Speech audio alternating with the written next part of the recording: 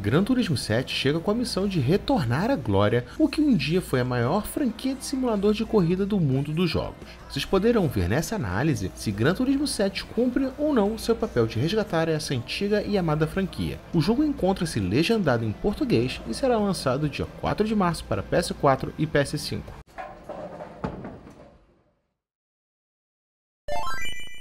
Fala galera, tranquilo? Aqui é o Coimbra para mais um vídeo do Última Ficha. A gente preza pelo tempo de vocês, então a gente vai pedir rapidinho para vocês darem o like, se inscreverem ou virarem membros do canal, se vocês gostarem do nosso conteúdo e conferir a gente nas redes sociais. Se você estiver pensando em comprar algum jogo da Ubisoft, também use o nosso link de afiliados na descrição para dar aquela força. Acredito que a melhor forma de começar esta análise é falando que eu chorei de forma literal ao iniciar Gran Turismo 7. Sim, eu sei que muitos podem estar achando um certo exagero o que eu acabei de falar, mas neste jogo isso faz sentido. É bem importante dizer que Gran Turismo 7 é um jogo para amantes de carros e de sua história, desde os ilustres modelos T da Ford até as máquinas mais velozes que temos disponível no dia de hoje. O jogo esbanja charme e extrema competência em sua apresentação. O longo vídeo de entrada já te mostra como ele irá abraçar toda essa rica história dos mais de 100 anos do automobilismo. Ao efetivamente entrar no mapa mundo, você verá que esse sentimento de história está em todos os lados. É possível entrar nas principais montadoras do mundo e conferir sua história, lançamentos e importância para o mundo do automobilismo, concomitantemente com os grandes fatos que aconteceram no mundo, como guerras, bandas famosas, revoluções e muito mais. E para abraçar esse sentimento de história, nós temos a grande novidade em Gran Turismo 7, que é o café. O café serve como um modo de história do jogo que irá te dar inúmeras missões. Por exemplo, coletar carros clássicos, coletar carros de uma marca, coletar muscle cars e bem, por aí vai. Ao completar as missões, que geralmente é pegar 3 carros, você será brindado com uma explicação sobre o tipo do motor, a fabricante, a evolução do carro e mais. É basicamente uma aula de história para os amantes de carro. Adicionalmente, existem personagens que ficam aparecendo no café, onde sempre irão te contar alguma história ou curiosidade sobre o carro que estiver usando no momento. Como são mais de 400 carros para colecionar, pode esperar muitos comentários. E ok, eu já falei nesta análise que Gran Turismo 7 dá uma aula de história e emoção para os amantes de carro, mas esse é um jogo, certo? Ao invés de falar das jogabilidades que falarei mais à frente, quero falar agora de seus gráficos e apresentação. Se o jogo apenas apresentasse história, seria algo chato e maçante. Porém, tudo é feito com takes sublimes dos carros em questão, ou então no carro que estará usando. Com uma música de fundo extremamente relaxante, basicamente tudo que fizer no jogo contará com incríveis takes de câmera com o carro da vez. Esse detalhe pode ser tanto dentro dele, mostrando o painel nos mínimos detalhes, como uma introdução a um novo evento. Inclusive, esses gráficos e essa câmera envolvente se estende a quase tudo que fará, com exceção da corrida. Antes de começar uma corrida, será possível ver o circuito de diversos ângulos, como pit stop com as equipes. Ao entrar em uma montadora, os carros também estarão lá para serem apreciados, seja de forma geral como um carro específico. Inclusive, é possível optar entre o cenário padrão ou utilizar a novidade Escapes. Escapes é a forma encontrada pelos desenvolvedores de colocar seu carro em localidades famosas, seja de forma estática como em movimento. Além de apreciar o seu carro ou um possível futuro carro neste ambiente, existe a possibilidade de montar um cenário para ele e tirar a foto dos seus sonhos. E para tornar tudo ainda mais bonito e impressionante, é possível acionar a opção de Ray Tracing, que será ativada em todos os momentos que não sejam as corridas, para contemplar melhor o carro com uma iluminação e texturas mais realistas. Claro, essa opção está disponível apenas no PS5. E bem, antes de entrar na corrida, você terá que selecionar seu carro e poderá modificá-lo a bel prazer, ou no caso, até onde o dinheiro durar. Ao entrar em uma corrida, ela sempre terá um nível de exigência como um fabricante de um país, uma marca específica, um limite de potência mínima ou máxima e por aí vai. Após escolher o carro, será possível desbloquear inúmeras melhorias que apresenta basicamente todo tipo de ajuste. É tanto possível comprar peças fixas para melhorar a performance de modo geral, como comprar peças ajustáveis. Por exemplo, você pode comprar um computador de bordo customizável para ajustar a potência de seu carro e fazer com que ele esteja elegível para mais de um tipo de prova, ou então ficar trocando entre todos os tipos de pneus e muito mais. O detalhe do ajuste do carro é simplesmente incrível e varia entre coisas básicas até a altura que você quer deixar o carro do solo, como distribuição de freios.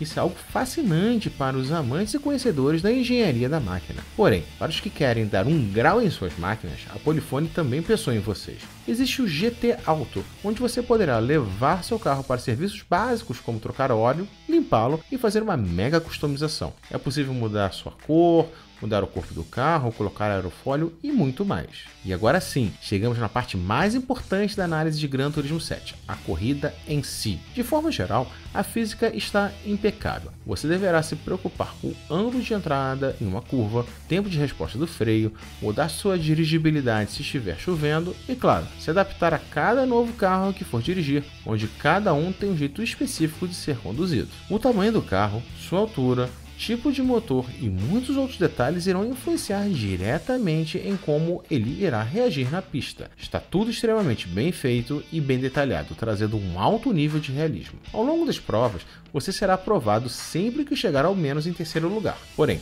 o jogo sempre irá te incentivar a chegar em primeiro e conquistar o troféu de ouro. Adicionalmente, ao conseguir o ouro em diversos eventos e missões, assim como na hora de tirar a carteira de motorista, você será recompensado com um novo carro. Além das corridas tradicionais e campeonatos, é possível fazer desafios de reconhecimento, assim como de drift. Uma outra novidade é a opção de missões.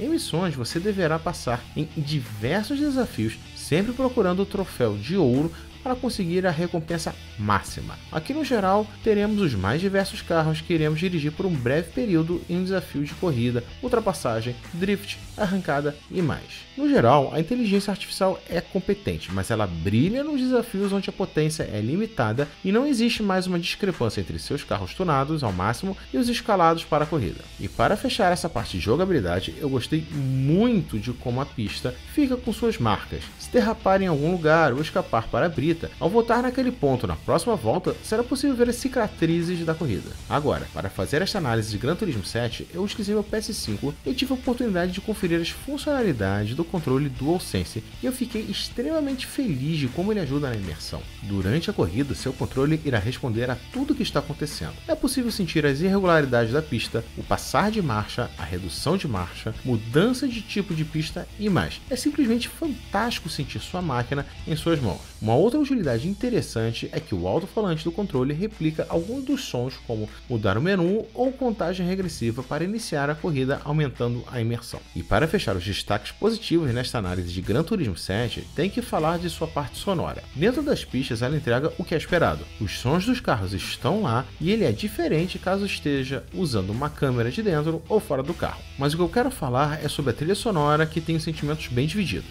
Durante a parte do menu, novos carros e até o café, o jogo apresenta músicas extremamente agradáveis. É impressionante o quanto eu deixei meu console ligado observando os carros em lindas cenas com a relaxante música de fundo. O problema é na hora da corrida em si. O jogo traz tanto essas músicas calmas como tipos de rock e música eletrônica. Era comum eu gostar muito de uma música, mas a seguinte me deixar cansado rapidamente. Como são estilos muito distintos, elas podem fornecer sentimentos bem conflitantes. E quem conferiu até aqui esta análise de Gran Turismo 7 deve estar achando que darei 10 para ele, certo? Bem, a resposta é não. Por mais que o jogo seja assim excelente, ele apresenta algumas falhas, ou então alguns problemas corriqueiros que persistem desde o começo da franquia. Um deles eu acabei de abordar, onde temos uma salada de músicas que umas agradam muito e outras simplesmente nem deveriam estar no jogo. Em seguida, eu posso falar de seus gráficos. É verdade que eu aplaudi de pé a ambientação e exibição dos carros em momentos de contemplação. Porém, na pista eu achei os gráficos apenas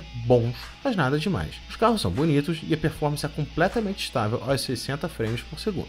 Porém, faltou um carinho maior com os detalhes da pista que eventualmente tiram a imersão do jogo. Árvores mais simples, assim como arquibancadas, são os grandes destaques que acabam tirando a parte da imersão do jogo. E uma crítica que provavelmente vem desde o primeiro jogo é sua mecânica de destruição praticamente inexistente. Não importa o quanto você bate e capota em uma corrida, você praticamente conseguirá apenas um para-choque amassado. Eu entendo que isso é um simulador de corrida e não é um jogo para checar física de colisão. Porém, batidas são normais em corridas e os danos no carro também acontecem. Um detalhe que verifiquei que existe, mas que não conferi os valores por estar jogando de forma antecipada, é que Gran Turismo 7 possui microtransações. Felizmente, não é necessário gastar dinheiro de verdade para comprar créditos no jogo. Porém, essa opção nem sequer deveria existir. Agora, algo que eu tenho que falar é sobre sua inteligência artificial. Como já mencionei nesta análise, ela é competente. Porém, eu tive a impressão de que cada carro tem uma posição fixa na pista. Isso fica mais claro quando participa de um campeonato e vê que as posições de todos os motoristas ficam praticamente inalteradas. Eu sei que existe a discrepância entre seu carro super tunado e os carros da pista em questão. Porém, eles nem disputarem entre si é um tanto estranho, e reforço o que eu já falei antes. Quando o PP é limitado e quando vamos nas corridas mais difíceis, essa crítica deixa de existir. E para fechar a parte de críticas, eu não gostei de apenas uma novidade que o jogo apresentou, seu mercado vivo de carros. Os carros usados agora irão desaparecer do mercado depois de um tempo. Eu sou fã de carros japoneses, e logo no início eu vi carros como o Mazda RX-7, Nissan GT-R32 e o Toyota Trueno, que não tinha dinheiro para comprá-los naquele momento. Logo após conseguir juntar dinheiro, os carros simplesmente não voltaram mais após dezenas de horas. Isso não interferiu na minha evolução no jogo, mas essa novidade vai contra a sua proposta, que é para colecionar carros. Gente, Gran Turismo 7 é fantástico e traz de volta aquele sentimento que eu tive quando joguei Gran Turismo 2 pela primeira vez no meu PlayStation 1. O pacote completo do jogo é muito denso e traz um conteúdo muito vasto que irá entreter os jogadores tranquilamente por mais de 50 horas. Por mais que falta acertar alguns detalhes para tornar Gran Turismo 7 perfeito, nós temos aqui o melhor simulador da atualidade. É importante notar que este jogo não é para os fãs de jogos arcade, mas sim para os que são amantes da história dos carros, assim como testar uma física extremamente responsiva. E além de todos os modos que já comentei, vale mencionar que temos dois modos multiplayer. Um é o clássico lobby, onde poderemos entrar ou criar pistas e campeonatos a bel prazer. Já o modo esporte é mais focado no competitivo oficial de Gran Turismo, com desafios e campeonatos oficiais da Sony. Bom galera, se vocês tiverem gostado desse vídeo, deem uma chance à Última Ficha e deem uma olhada em outros vídeos que a gente tem aqui no canal. Além disso, considerem ajudar a gente sempre que você for comprar um jogo da Ubisoft. A gente é afiliado oficial da empresa e vai ficar extremamente feliz com a ajuda de vocês. Bora crescer a família da Última Ficha, galera! E como sempre, vou pedir na humildade para vocês deixarem um like, se inscreverem no canal, ativarem o sino e nos acompanharem nas redes sociais, Discord e na Twitch. Os links estão na descrição. Aqui quem falou mais uma vez foi o Coimbra, e a gente se vê no próximo vídeo do Última Ficha. Um beijo e um abraço, galera!